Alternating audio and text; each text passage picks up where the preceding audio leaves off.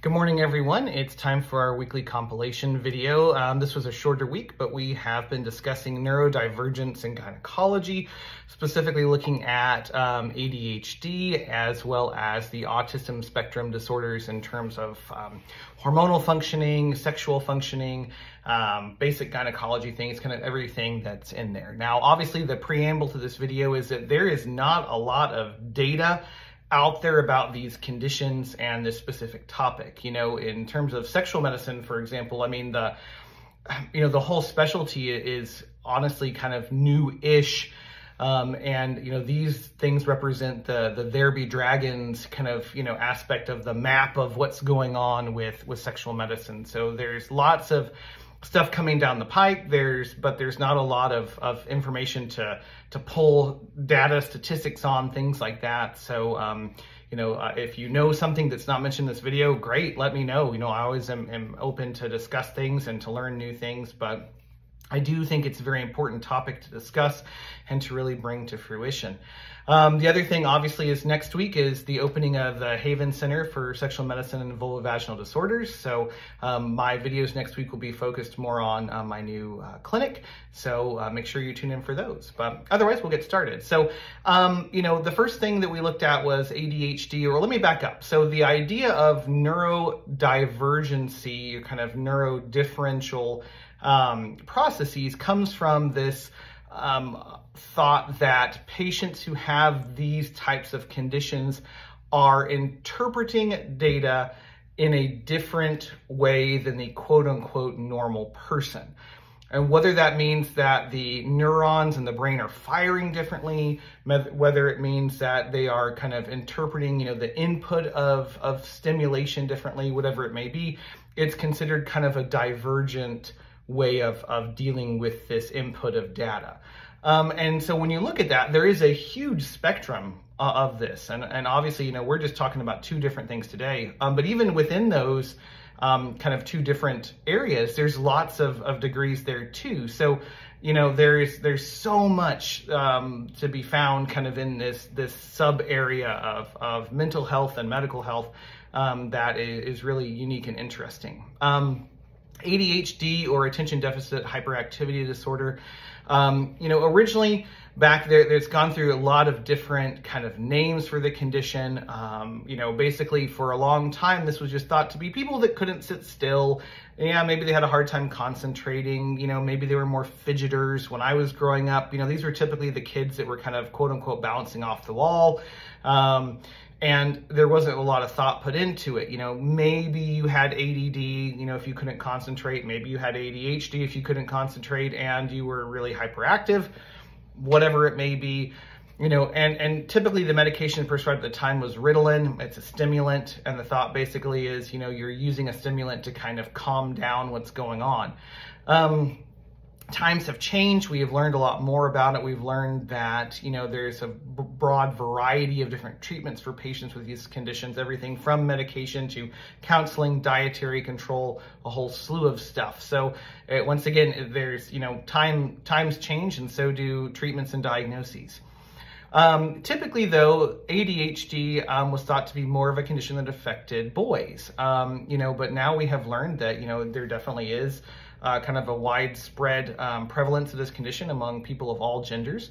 And it is something that, typically presents during childhood or adolescence, but it can persist through adulthood too. And so what we're seeing is actually a higher rate or higher incidence of adult ADHD now, as we're getting better screening tools and things like that. From a gynecologic standpoint, or from a hormonal standpoint, what kind of goes on is that you have episodes or periods of high amounts of hormonal fluctuations.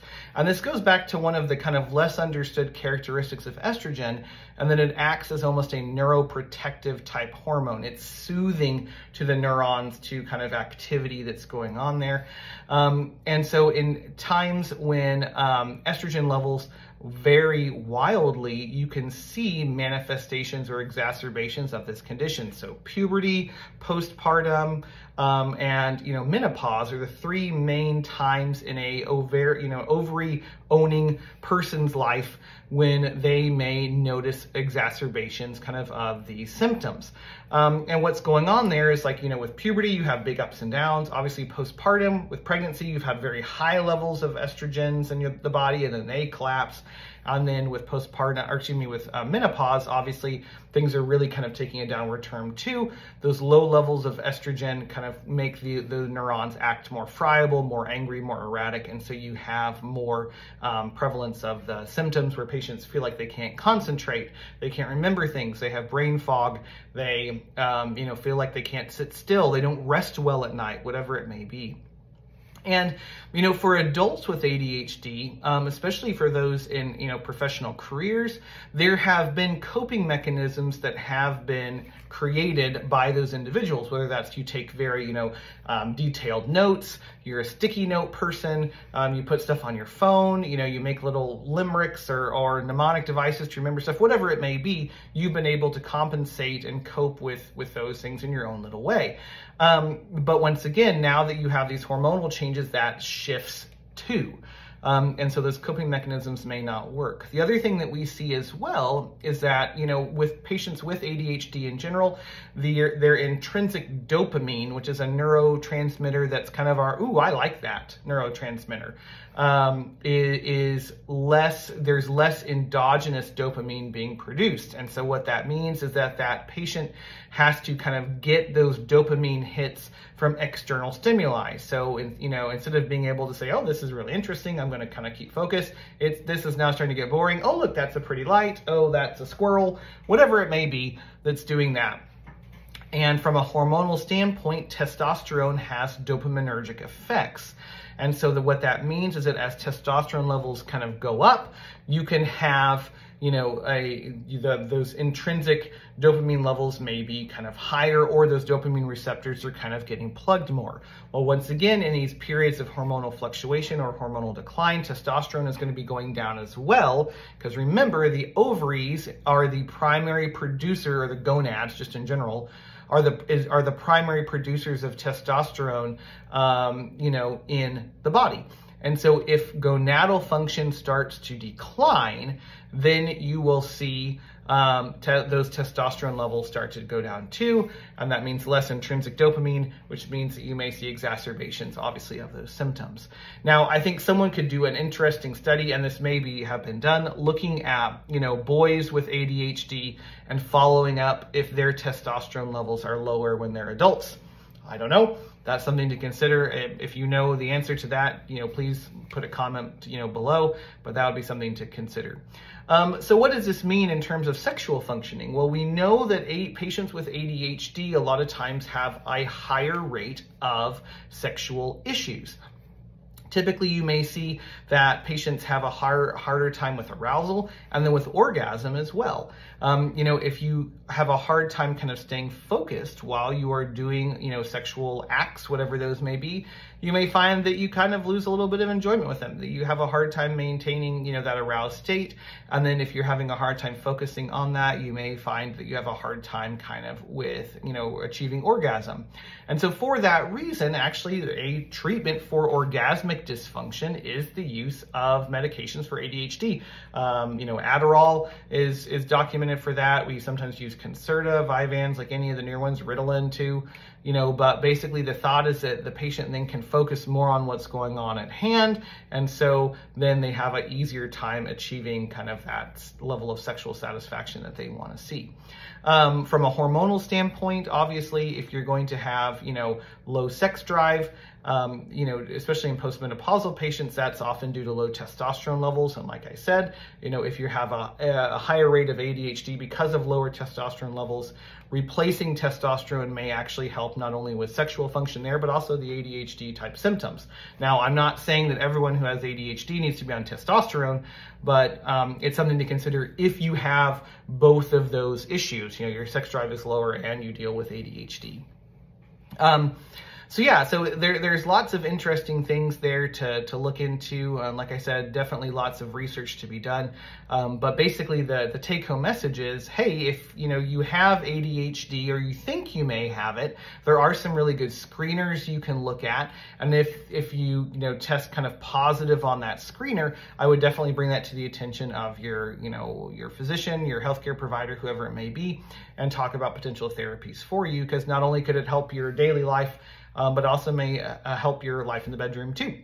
Now, kind of jumping into a different aspect of neurodivergence, the autism spectrum disorders. This is, once again, a huge spectrum to where you have patients that are very kind of, high functioning, but may just have a little bit of hyper focus in a specific area. Asperger's syndrome, it kind of exists in this realm. This was a condition where you have patients that tend to just get super focused on one specific thing and learn everything about that to the exclusion of other stuff. When I was in medical school, we saw a video of a kid with Asperger's syndrome, and he was an expert in washing machines. He knew everything about washing machines, how they worked, all the history of washing machines. That's great if you ever get tested for washing machines, but not going to help necessarily a lot of other things. And you can take that to the end of the autism spectrum where you have patients that basically are nonverbal. Any type of external stimuli can prove to be disconcerting for them. And that includes things like sounds, smells, tactile sensations from skin, like tags on the back of their shirt or whatever it may be. And so, like I said, it's everywhere kind of in that spectrum. What we see from a sexuality side in terms of the autism spectrum disorder is a higher prevalence of patients with asexuality and also with hypersexuality, kind of two opposites there. But we also see a large amount of patients with gender nonconformance. And so they feel that they are born into a different gender than how they feel. And so they've looked at studies, and this is not just in the United States, but across the world. And it tends to be that a larger number of patients who identify as a different gender also fit someplace on the autism spectrum disorders. So that's a really interesting kind of thing that more research needs to be done there to find out why is that. But it's, like I said, something to know about nevertheless. In terms of asexuality, obviously, asexuality is a sexual practice in which people do not enjoy the act of actual sexual activity with others or themselves. This doesn't mean that they don't like to cuddle or touch or, have emotional connections, but the actual physical act of sexual intercourse or sexual stimulation is not something that they care about really at all. There is absolutely nothing wrong with being asexual at all. If you are asexual, let your asexual flag fly. There is nothing to be embarrassed about. It's just something that we need to be more educated about kind of as a whole. Remember that with sexual concerns in general, as long as they are not affecting, or sexual practices, I should say, as long as it is not hurting somebody else or causing you distress, then there's nothing to be ashamed about with that. That goes into, asexuality, homosexuality, BDSM, whatever it may be. Maybe you have a foot fetish. Great. Who cares? Like, as long as it's not, interfering with your, ability to live a normal life, and a life that you wanted to live and not hurting other people. Cool. Hypersexuality, these are typically individuals that are, either have much higher drive to engage in either self-stimulation, which is often what we see in the autism spectrum disorder, or have stimulation with other people. And this can get into the realm of paraphilias, which are sexual health conditions that do cause distress in others. One of the most common ones we see in patients with autism spectrum disorder is a condition called frauderism. And that's basically rubbing your genitals against someone else without their consent. But, a lot of times with hypersexuality and ASD, autism spectrum disorder patients, it gets involved more with kind of self-stimulation, masturbatory type activities. These are things to once again be kind of aware of with these patients, and to, kind of help kind of direct them into when that activity is appropriate and when it's not. Obviously doing so in a caring and understanding fashion. The big thing also that we look at from a hormonal standpoint with these patients is that, once again, when they go through episodes of high hormonal fluctuation, you may have, significant exacerbations of your symptoms. So puberty, postpartum, menopause, those are the three big ones here, obviously for patients with ovaries. And so if you are the caretaker or the parent of a patient who has, very severe ASD, then that's something to be aware of. The other thing, for patients who have autism, just in general gynecology, you really have to be careful when you're doing gynecologic exams, to not cause more trauma. And so using either small speculums, making sure that they are kind of informed about what's going on if they can be. Do you need to do an internal vaginal exam? If the patient is not having any issues, or if they are nonverbal and their, caretaker is not expressing any concerns or worries, you don't need to do a vaginal exam. They don't need a pap smear, for that. Like that seems cruel and unusual. But if they do need something, consider doing these types of exams under anesthesia, so they're not, distressed or stressed out by this. The rate of sexual assault in patients who have any type of disability or with, autism spectrum disorders is much higher too. And so there may be traumas there, especially if they're in a center or someplace that, multiple people are kind of interacting with them. So just things to kind of keep in mind. But anyway, like I said, lots of interesting topics here in neurodivergence and gynecology. The big take-home message is hormonal fluctuations can cause exacerbations of symptoms. And especially in patients with ADHD, they may notice once they hit 30s, their symptoms kind of start to get a little bit worse. When they hit 40s, they definitely get worse. And there are lots of things we can do about that. So if you or someone you know is dealing with something kind of in this area, reach out, let us know at the Haven Center. That's www.havencenter, American spelling of center.com, because we're in the US. And obviously, if you have any other questions, I'm happy to answer them. So have a wonderful rest of your day. I'll see you next week.